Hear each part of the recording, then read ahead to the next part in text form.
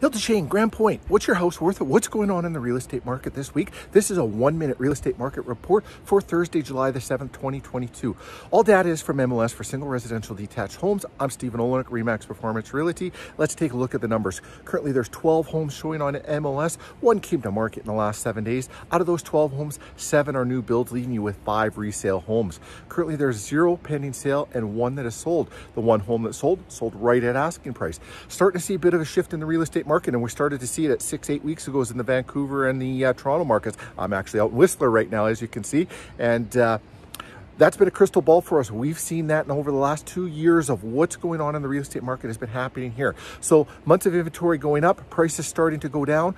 What does that mean for the value of your home? Should you be listing right now? Are you a buyer? What real estate related questions do you have? Let's go over the data. You can make informed, educated decisions. Thanks for watching, and tune in again next week for a next monthly report.